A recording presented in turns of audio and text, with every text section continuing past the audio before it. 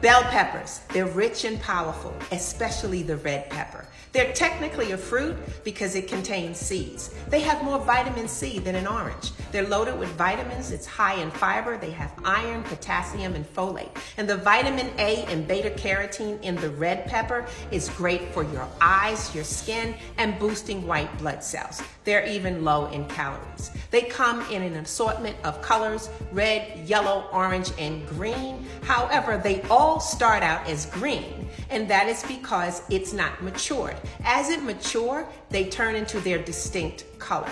Now, the green pepper has a bitter taste, and that's because it's an unripe pepper.